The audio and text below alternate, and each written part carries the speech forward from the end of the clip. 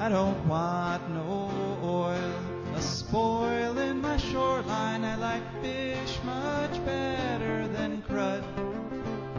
I like birds and things creeping and crawling. Won't trade no more oil for blood. The sun done give us all we need to make this country run. But that black demon oil's got us fussing and fighting, and I do believe it's time we was done. I don't want them nukes run by them kooks who think radioactivity is fun. No more three-headed frogs or kids with leukemia. Nuclear power ain't fit for a dog.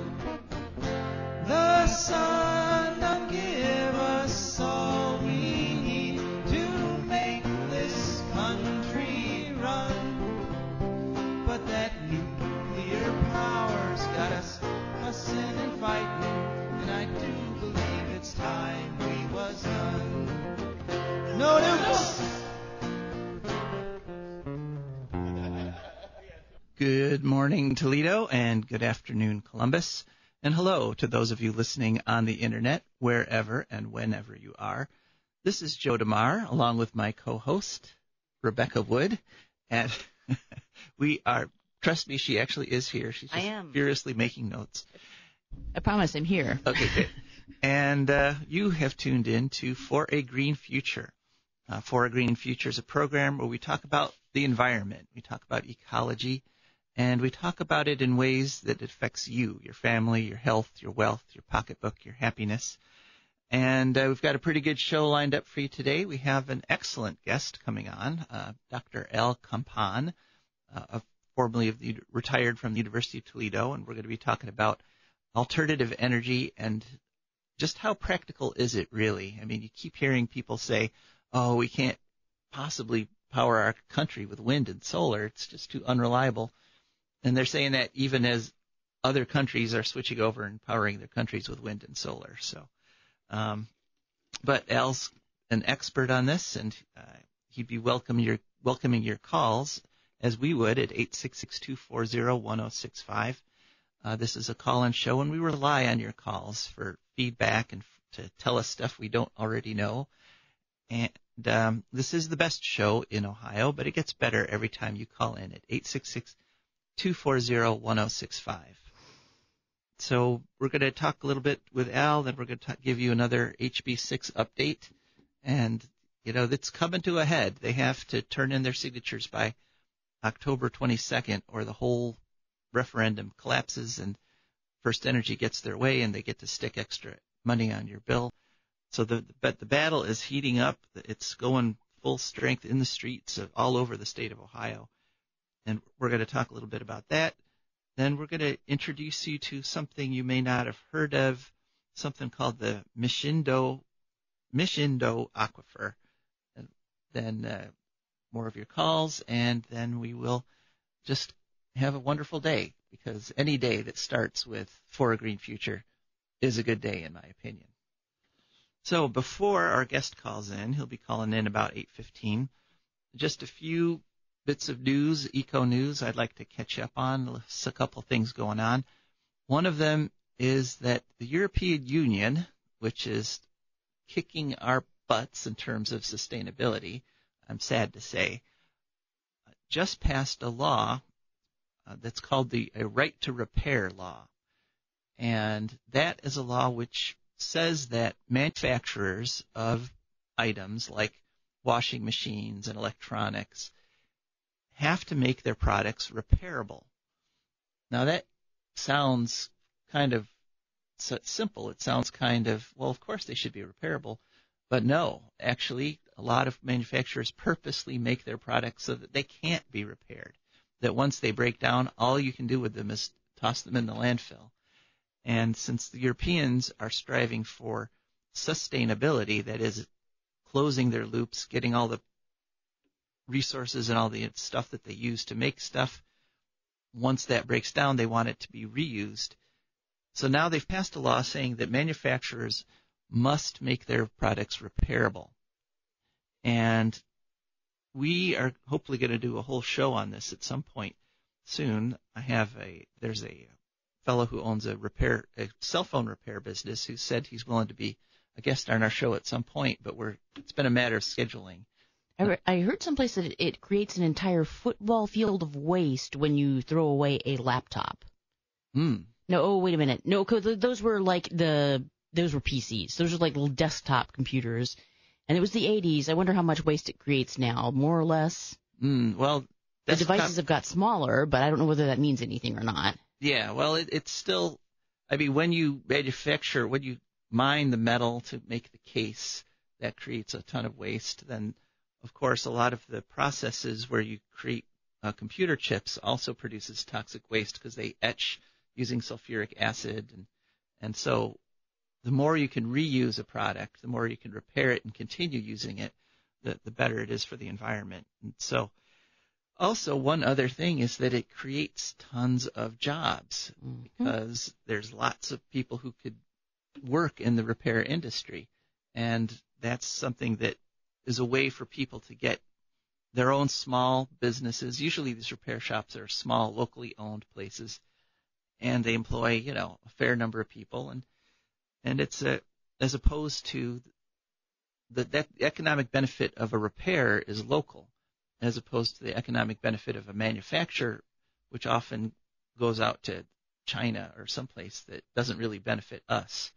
So kudos to the European Union. Once again, they have shown us the way, and the question is, are we smart enough to follow? There's the thing, though, where they update everything so that your old computer, which old meaning 3 years ago, that you bought, nothing works on it anymore, or everything takes, 45 minutes to load or something. Yeah. I don't know how you get around that exactly. Planned obsolescence has gone hand in hand with technology ever since they started.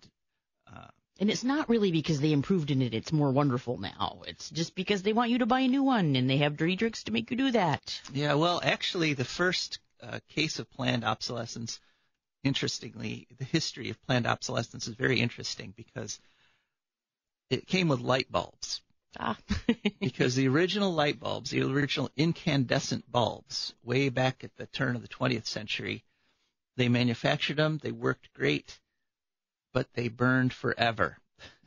They lasted forever. Well, that's bad. You can't have that. Right. Well, who's going to make money replacing them? Exactly. People would just buy a light bulb, and then they'd have a light bulb for the rest of their lives. And in fact, there's a light bulb from that time that's it's been going continuously at a fire station.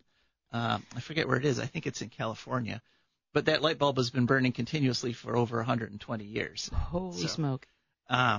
And so what happened is all these companies that got into light bulb manufacture got together and said, we can't have this. People just aren't buying enough light bulbs.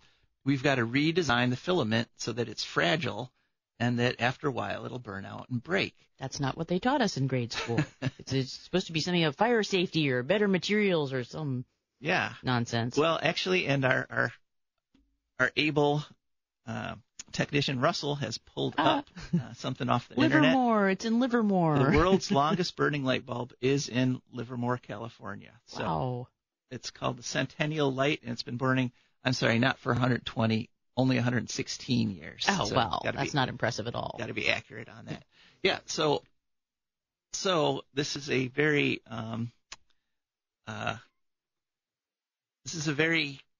nasty thing, and the idea that you have to keep manufacturing new stuff, even when the old stuff was perfectly good and worked fine, in order to keep the economy going, that has to change. I mean, essentially what has to happen is people have to get paid enough for making that one light bulb that they can survive, even though people won't be continuously buying light bulbs for their entire lives. Do you know what I mean? If wages were high enough that people could survive making one light bulb per household per year, then we could get by on that, and we wouldn't destroy the planet in the process. Of course, fashion does the exact same thing, but you can circumvent that by just being willing to look like a dork.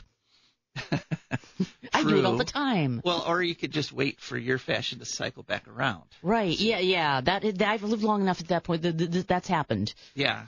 Except for there's a rule, Joe. There's a rule. Oh. If you wore it the first time, you're not allowed to wear it the second time. Guess what I think about that rule. The fashion police will then come and they will confiscate. Yeah. You will be the object of derision. You know, it's funny because we just watched Earth Girls Are Easy, my wife and I. It was a great movie. Yes, it is. And very 80s clothing in that. But some of those outfits I saw in that movie, I was like, oh, people are dressing like They're that again. Back. Oh, the 90s are back. That like the belly shirts that look good on two people in this entire country. Right. Yeah. I'm not one of those people, in case you're wondering on the radio. One other quick thing before we go to our guest, and he's already called in. It's great. Very eager guest. I like that. And I just wanted to mention that today is the bird census out at the Ottawa Wildlife Refuge, and it's just good to note that there's people who are so passionate about the environment, who love birds so much that they're willing to volunteer and go out and do these censuses and literally count the birds. That's how we know that bird populations are declining, unfortunately, because they go out there every year and they can compare the numbers, and the number of toxins and so forth we're putting into the environment has taken its toll on birds. You've probably seen the headlines that bird populations are down by 30 to 50%. And the causes are not a mystery. There have been a number of studies, and in fact, back during the West Nile virus scare, when I lived in New York State, they had a West Nile virus scare, and so they were thinking it was carried by the birds, and so the Department of Health autopsied literally every single dead bird anybody would send in to them from the whole state. Well, now that must have been a delightful job for someone. Yeah. I know. That would be interesting to have on a resume, isn't it? Bird obituary person. Yeah. Well, they found that the overwhelming cause of death of birds was not West Nile virus. In fact, 90% of the dead birds people found and sent in had died because of pesticide exposure. Oh, jeez. And so this is another case where the chemicals that we're spraying into the environment are what's destroying the environment. And the solution is to stop spraying those chemicals and switch over to more organic agriculture. But somehow the headlines, birds populations are dying off, and that the cause, extra pesticide spraying, doesn't link up to any action given our current state of government and who's running it. So, okay, I was talking to a friend of mine the other day who is from the Akron area around this set of lakes that are in Akron, and she was saying that, she's going to have a lot of difficulty, her family's going to have a lot of difficulty being able to go out of their house even because of the lakes and the mosquitoes unless something is done. Well, I mean, what you need to do in that case is put up a ton of martin houses and bat houses and bluebird houses. That's a thought. Yeah, bluebirds can eat. One bluebird family can keep an acre of land free, almost mosquito free, because they. I bet her dad would have fun with that too. He's one of those guys who likes putting little landscapes and things up on his property and digging little ponds and putting up little gazebos and stuff and decks and. So tell him to put up some little bluebird houses, and next year won't be so bad for him. There we go. All right, and the future won't be so bad for us if we switch over to ecologically and environmentally responsible energy sources in time to head off this catastrophic global warming. And our special guest today, Dr. Al Compaan, is someone who has studied this question and this process, and we're very grateful to have him on the line. Yay. Dr. Compaan, are you on? Hi, Joe. Yeah, I'm on. Hi, great. How do you want me to address you here? Dr. Compaan, Al? How should we do this? I would prefer just using my first name. Okay, Al. Well, thanks very much for coming on. Oh, it's my pleasure. Okay. So, Al, you and I got together a number of years ago, back when Davis-Besse was doing its relicensing application.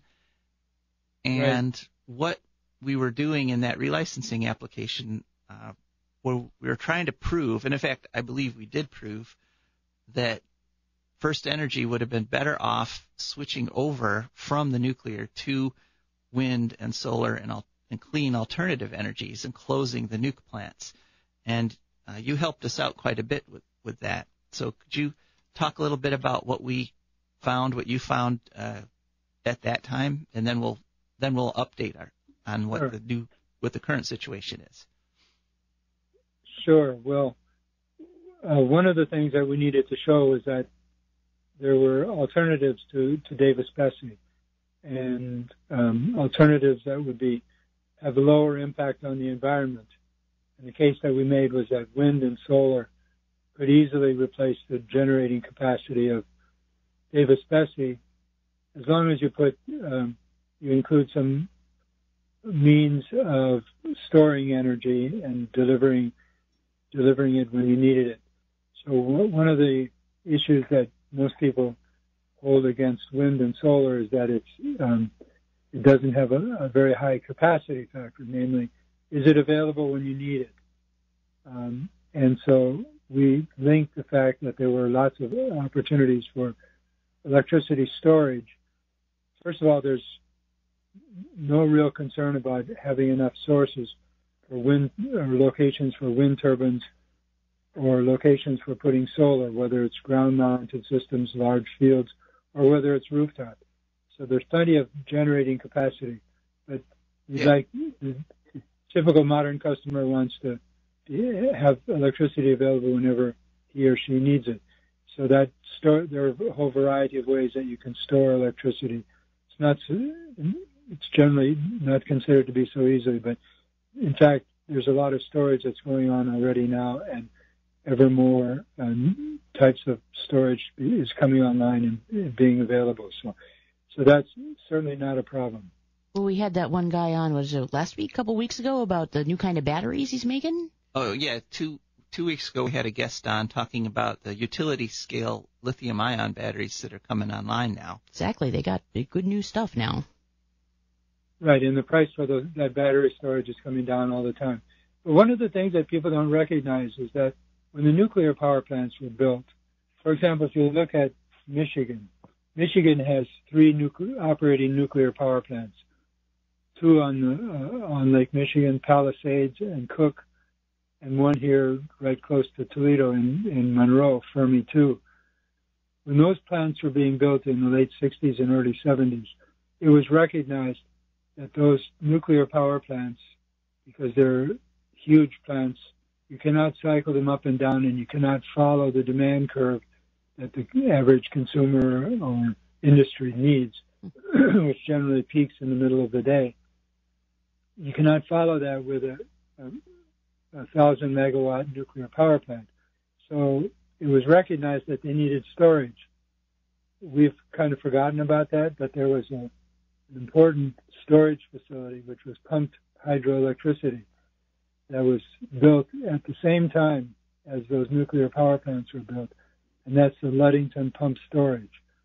And when I talk to people about that, most people are not aware that there's a huge facility in Ludington, Michigan, which was built because the nuclear power plants needed the storage, and they needed a place to send the power at night when the demand was very low.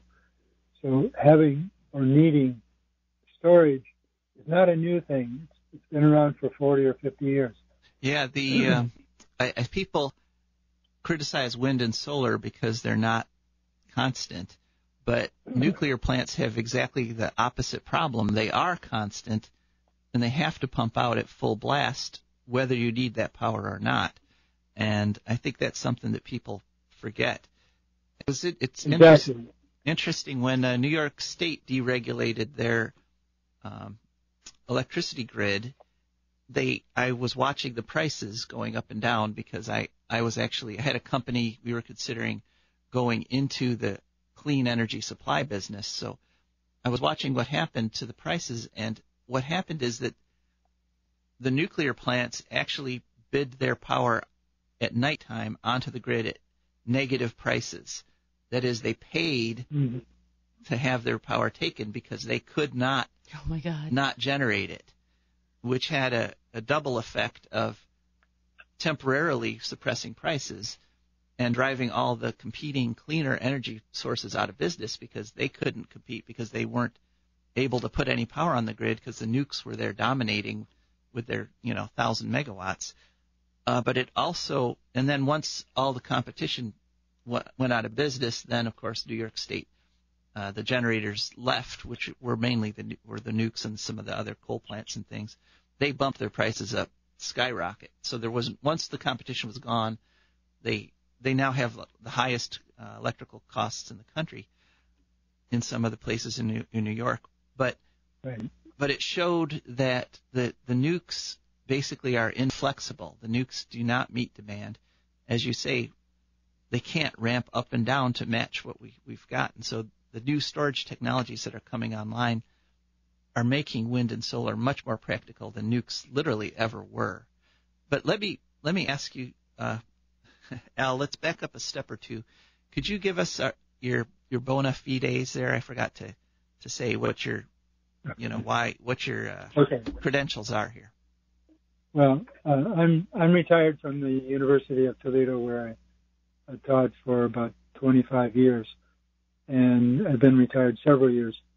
I was a member of the physics and astronomy department, and my specialty was to focus on solar electricity. So I collaborated for many years with Solar Cells Incorporated and First Solar as they were developing the technology which has made them the largest manufacturer of solar panels in the United States, and one of the largest in the world, using a new thin film technology.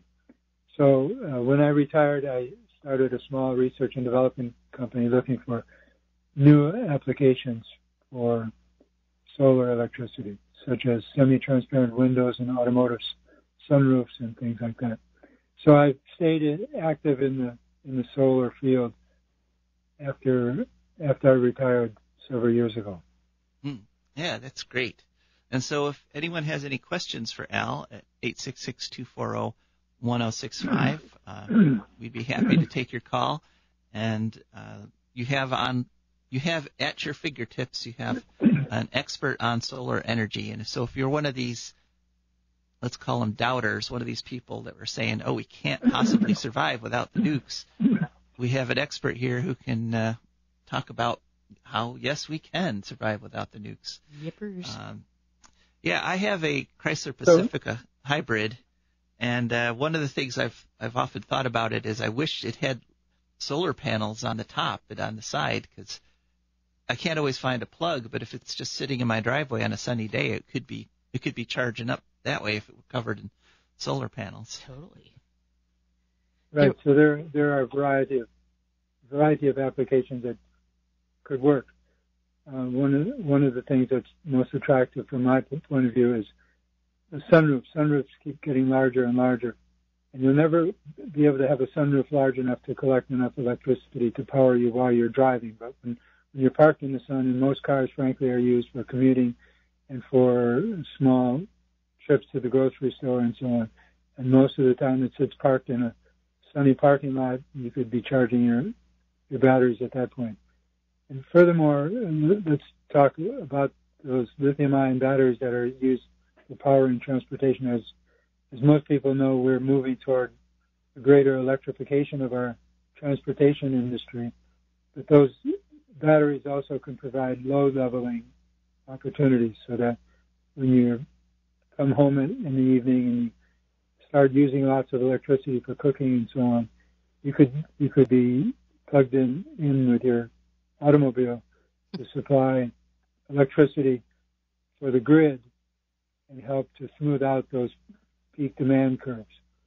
So the grid to vehicle and vehicle to grid are some of the interesting high technology applications for the future. Yeah, that is a cool point, that you could conceivably be using your car, if it's a hybrid or an electric car, as a powerhouse for your house. And so if you have, let's say you have solar panels on your roof, and so you've got your car plugged into your household grid there. So the power from the sun, when you're not using it, could be charging those batteries. And then, as you say, when you get home, if you need it, you could just draw off your car battery and, not really take much off the grid at all. Also very handy if there's a blizzard. I remember in the blizzard of '78, everybody was coming to the one house that had gas heat because all the electrical lines are down. That's very short line at best. Right. If you had that problem, you just plug your car into your house. Well, that's exactly the case. So in 1998, my wife, my son, and my brother-in-law, we converted a pickup, a Chevy or a GMC S15 to operate on batteries. These were standard lead-acid batteries. So I commuted to the university for about 14 years with a converted GMC S15. And when we built a new house in 2004, we set it up so that we could plug our car, my truck, into the house for emergency power. And so this was a vehicle that had 26-volt batteries, lead-acid batteries. It was a 120-volt DC system. So we have inverters in the garage that would take the power from the batteries and use it for emergency power. We could run our house for 4 to 5 days on the battery storage from the vehicle that was in our garage. Wow. Nice. Very nice. Yeah, that's cool. When we built our house, we put the first solar panels on the roof. So the energy that was going into the vehicle was also solar power. So basically you had a battery bank that you could drive to the store if you needed to. Yeah. That's right. Oh, that's cool. So the technology exists, and it's really not very difficult at all. And this is really the future, that we can generate our electricity from solar and wind with no pollution, and we can use that for heating and cooling our houses, and we can use it for our transportation system as well. So I guess probably what's needed to get all this rolling would be more sort of, I heard years ago there was a program of government incentives for homeowners to invest and switch over, and I don't know if that went anywhere or not. You mean switch from natural gas to electricity, or to switch to solar, to put in solar panels and things, yeah. Oh, yeah. So the state of Ohio has a incentive program which was started in 2008.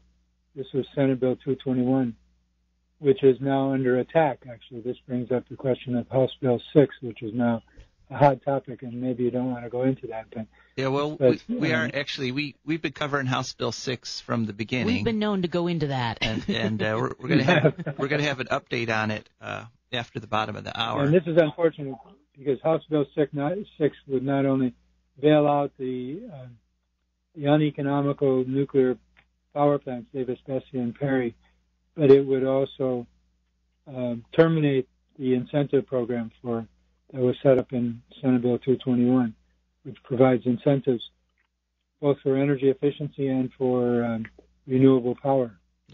So basically, yes, Rebecca, it's a great idea. Hey, we're doing it, but if House Bill 6 goes through, we're going to stop. Wow. Yeah.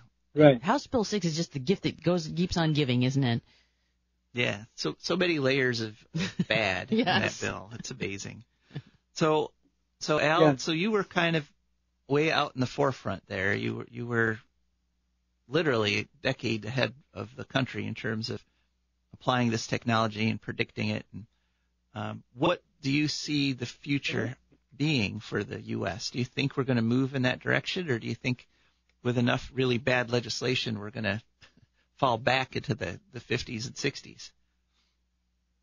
Well, I think, first of all, the arguments for needing to do something to protect the environment are becoming more and more compelling. So we definitely will be making the change, but unfortunately the United States has been very slow, and the state of Ohio has been reactionary in terms of those kinds of solutions. But in the end, the evidence is too strong to keep denying it. So the climate change deniers will in the end be defeated, but hopefully sooner rather than later. But one of the things that's important to recognize is that the renewable technologies have become very cheap. So, and I'll give you an example of that. When we built our house in 2004 and installed solar panels, those panels cost us about $3 per watt, per peak watt. And I recently upgraded to a new version, again, acquired from First Solar, and those panels cost 40 cents per watt.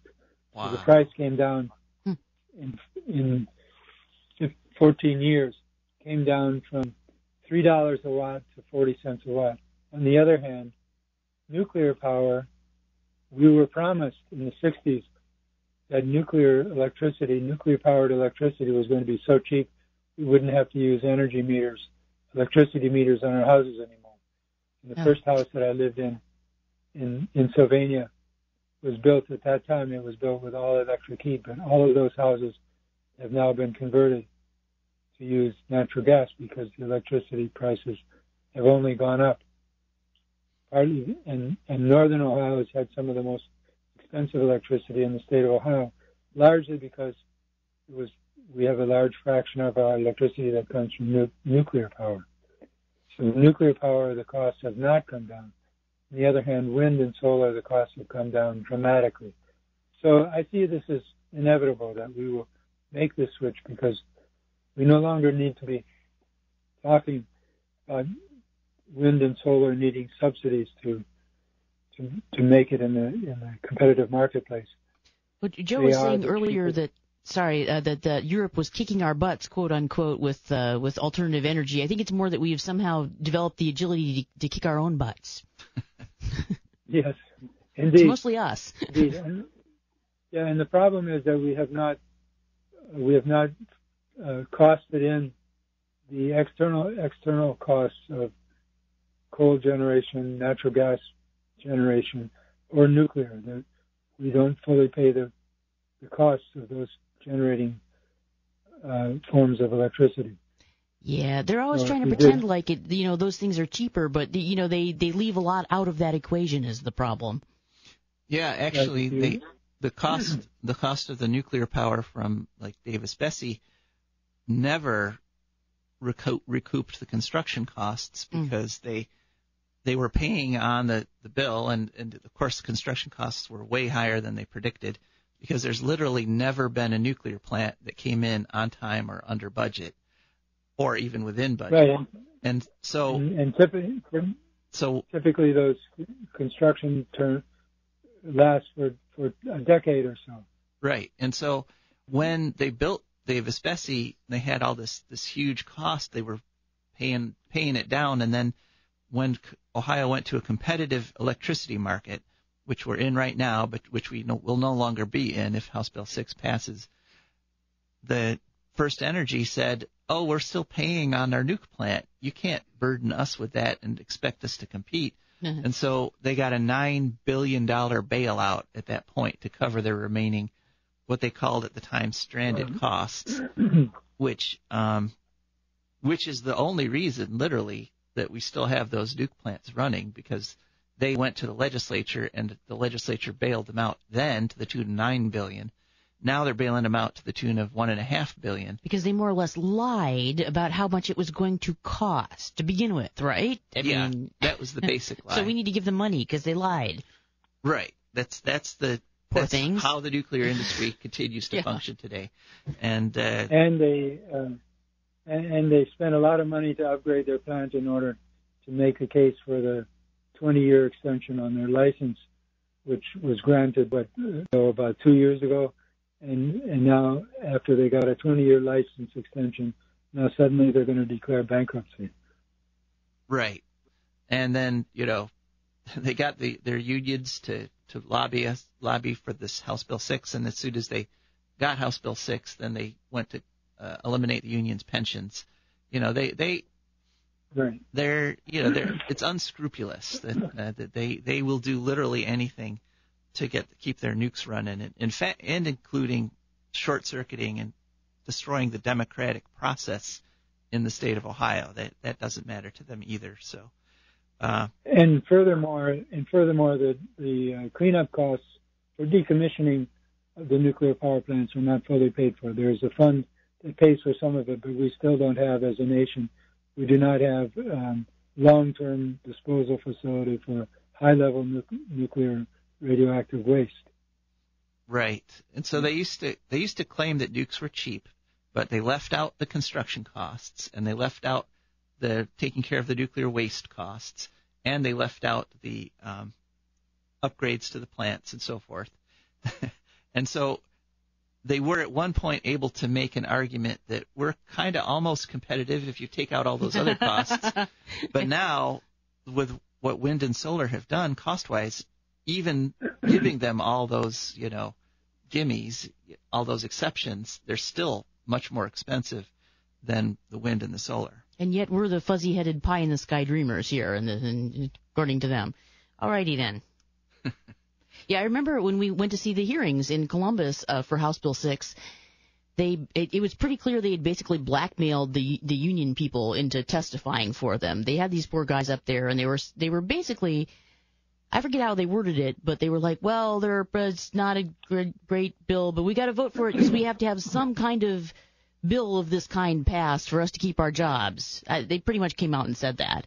Yeah. And then, and after they blackmailed them into saying that, then they did bad stuff to the union.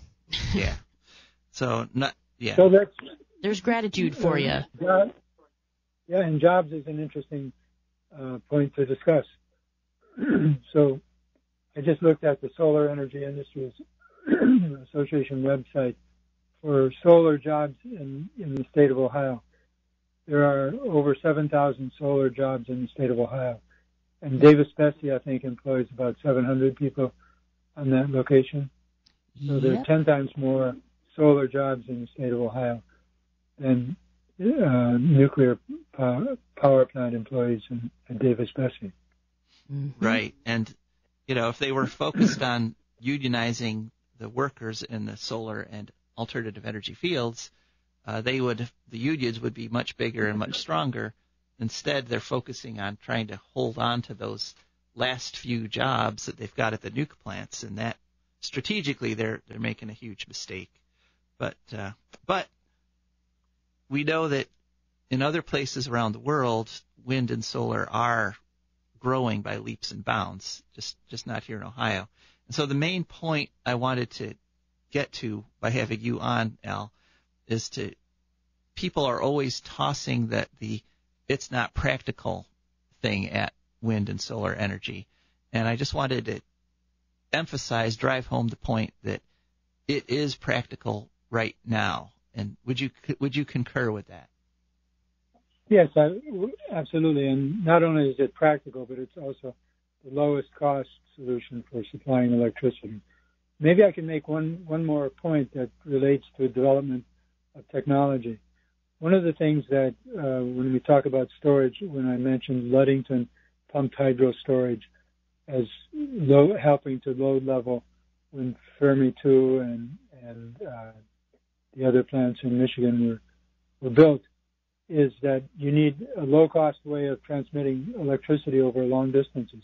And, of course, we know that we're using an alternating current system these days because one of the reasons is that you can raise the voltage, and so you can transmit lots of power at very high voltage. So the Cook power plant in Michigan is connected to a 765 kilovolt transmission line that wheels power into Indiana and other places in Michigan. Nowadays, the newest development there for wheeling power over long distances is to use DC. It turns out to be more efficient to use high voltage DC lines that are up to 1,000 kilovolts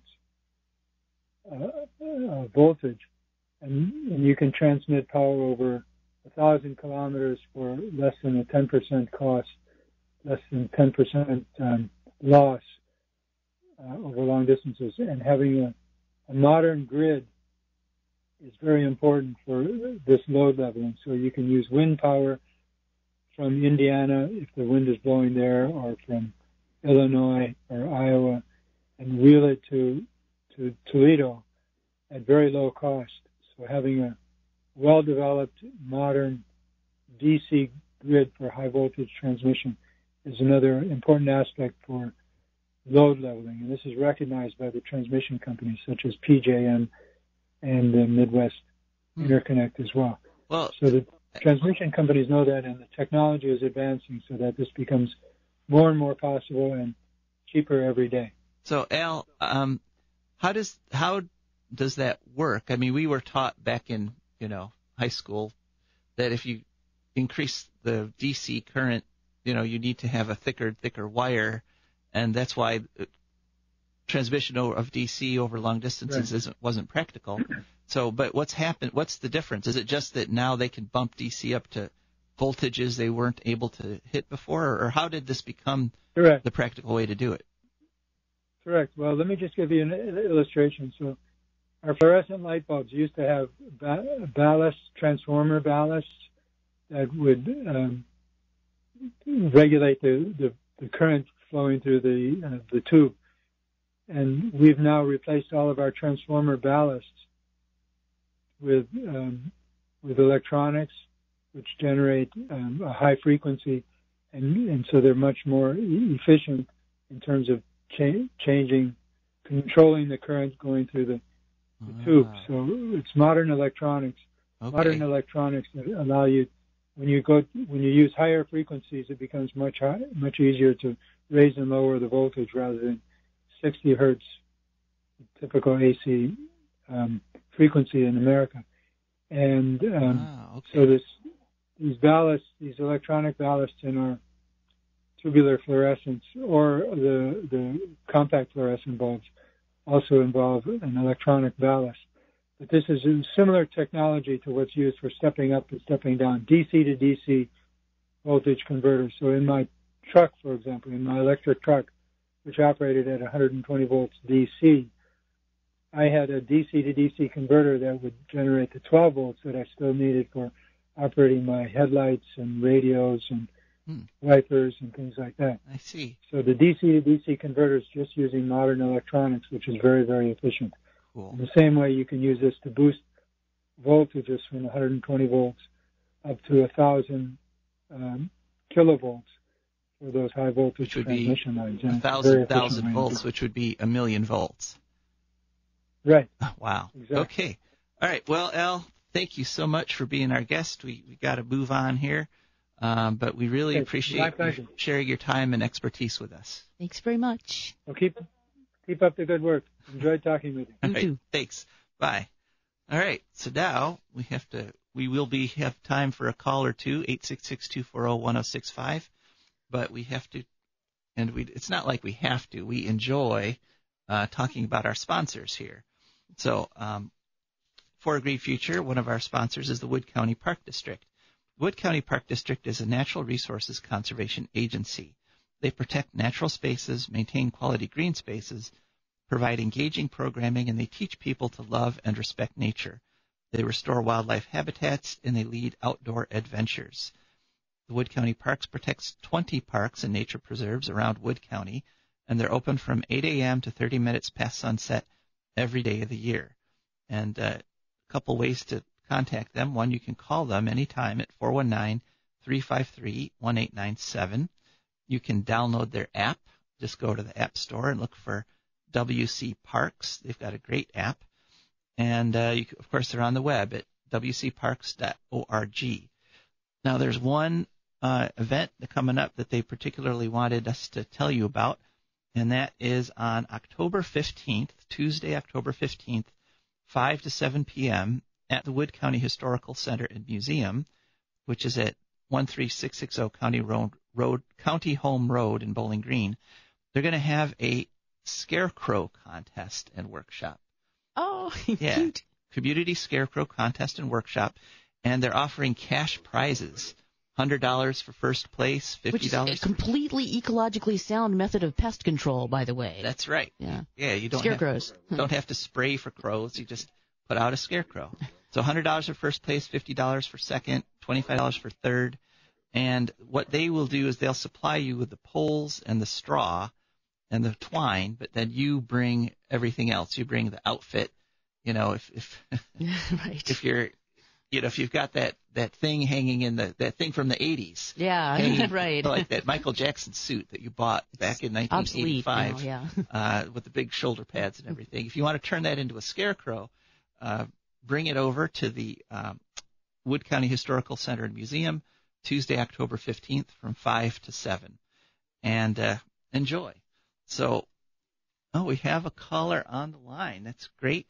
And we'll get to her in just a second. But one more thing that I wanted Becca to mention about the Wood County Parks. You were at a Wood County Park just yesterday, weren't you? I was, yeah. Last night some friends of mine had their wedding at the little shelter house in Otsego Park, which I had completely forgotten that there was a park in Bowling Green that is against the Maumee River there. But right, apparently in the township. I remember I actually went swimming there once in the 1980s. I'm not sure whether you're allowed to swim there or not, but we did it. But it's a beautiful little shelter house. It's just, rustic, stone and fireplaces and things. And then they have like a deck and these beautiful stone stairs that go down to a little sort of patio area where you can have all the chairs for the wedding. And there's a little path, you can go down and explore near the river if you want. It's just gorgeous. Yeah, so Wood County Parks are full of those sorts of things. Playground equipment, too. Yeah. And so we have one other sponsor I wanted to mention. That's DeMar Consulting. DeMar Consulting is a computer consulting firm. They will come to your home and help you with any sort of computer problem. If you need backup, or if your computer's running slow, or if your computer's not talking to your printer, or maybe your computer's not casting to your TV set, and that can be really frustrating because you want to just sit there and watch stuff, and you can't. So everyone at DeMar Consulting has a degree in computer science, so that they know what they're talking about. And if you'd like to get a hold of them, there's two ways. One is to call them, 419-973-3000. That's 419-973-3000. Call or text. Or you can go to their website, which is simply demarconsulting.com. DeMar spelled D-E-M-A-R-E, then the word consulting.com. DeMar Consulting for all your home computing needs. All right, so now we can go to our very patient caller. Hello, caller, are you there? Yes, I am. Okay. Hello. Yeah, I was calling in because I was listening to your show last week, and I'm really enjoying it quite a bit. Oh, great, thanks. But I wanted to do a slight fact check on a comment Becca had made.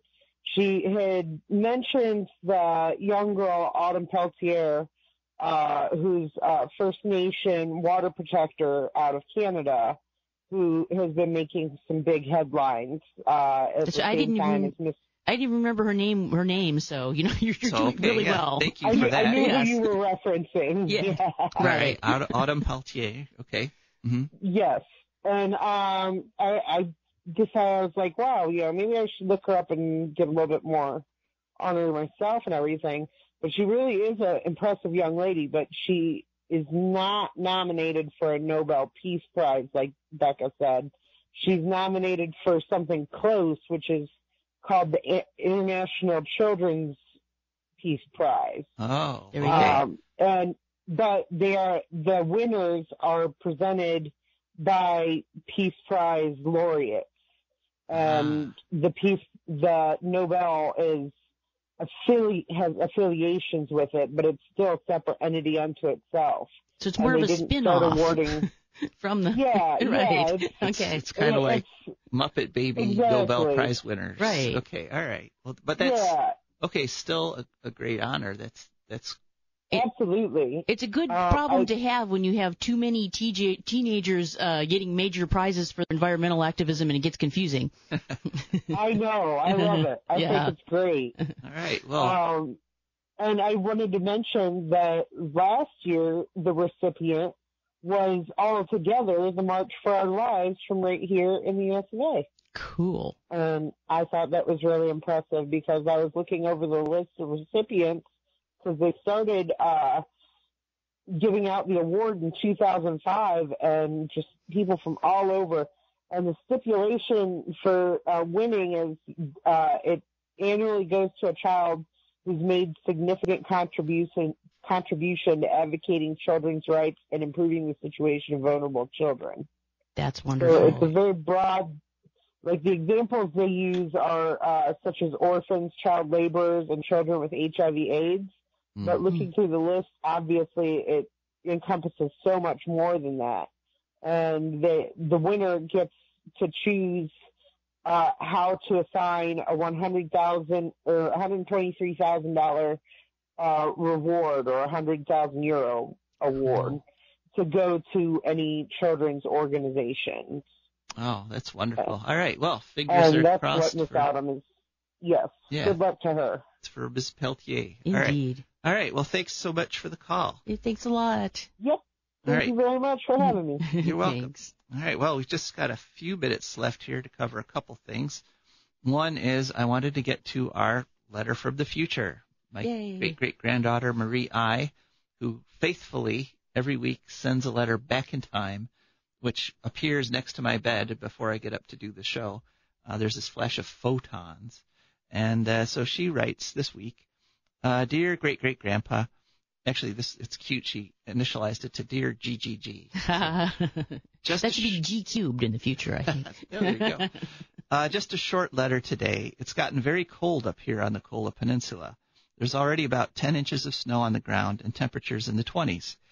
It's beautiful, but I see from the records of your time, when global warming was still in a runaway feedback loop, that temperatures were in the 40s.